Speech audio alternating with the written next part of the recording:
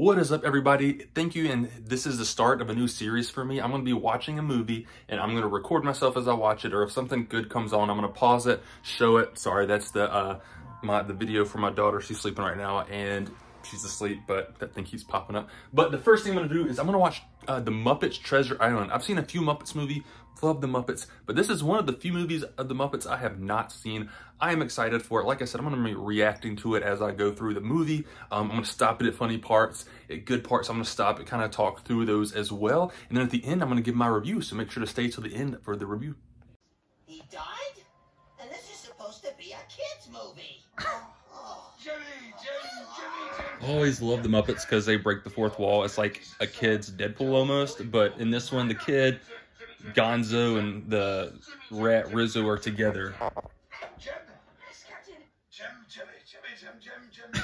Yes, Captain, what is it? Take the map. What map? The map to Elflin's treasure. Do you understand what we tell? Oh, here. Let's see. So of course they're finding a map, and they just sang a song about there's more out there for them than this. That is very convenient, don't you say? But setting up the plot when he's watching it with me. We're gonna be rich. We're gonna be dead. Beware! Beware! What making map? Aye, but also beware running with scissors or any other pointy objects. What? It's all good fun. If somebody loses an The Muppet humor is just great. It makes you thinking about they're gonna say something, and they say something completely different. Beware of scissors and pointy things. And then they're like, oh, he's dead. Beaker may be my favorite Muppet. I feel like something funny's about to happen because he's in it. Oh, the big blue weapon. Yes. I know what's happening here. Just kidding. Nothing funny happened. That was kind of disappointing. Waste of Beaker right there. I like these two guys too. They're always funny. Now here we are stuck on the front of this stupid ship. Well, it could be worse. We could be stuck in the audience. Well, Mr.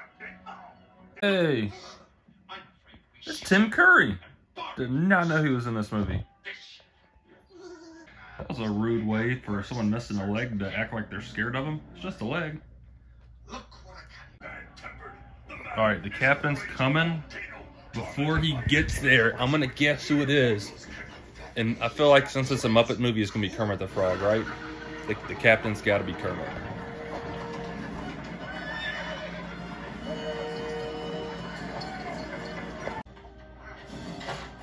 What? Well, I don't know who that is, but I was wrong. Who is this guy and where is Kermit? Oh. Hello, everyone. Wow. That's the raging volcano. It's a frog. Maybe he gets...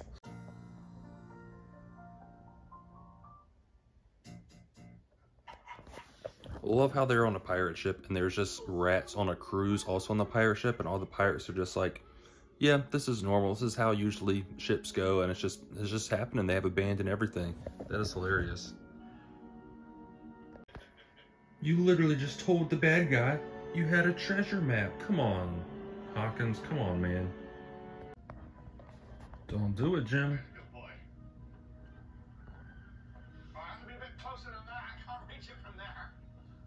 Jim, you can't be that dumb.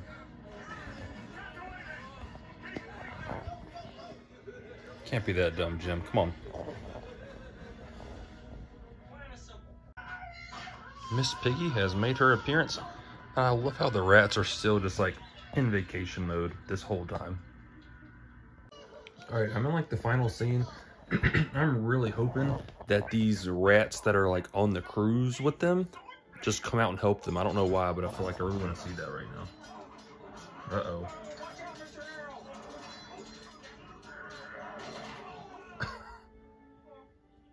Thank you. Oh, he's a good guy. Are you kidding? I love you guys.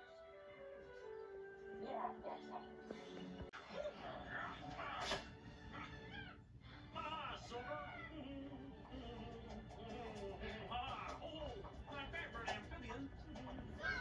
Haha, there they are.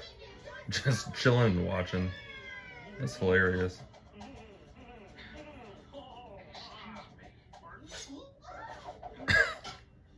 Oh.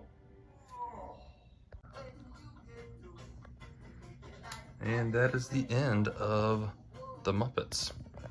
Great movie, but let's go ahead and talk about it.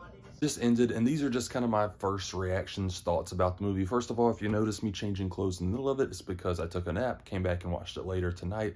And overall, I'd give this movie probably a 6.5 or 7 out of 10. It's not my favorite Muppets movie, but it's still a fun watch. There's not much to the story. The kid gets a map from his father to find a treasure. He gets a crew. Half the crew's bad, half the crew's good. It never really is secretive about who's bad or good, or at least if it was trying to be, was not very good at it.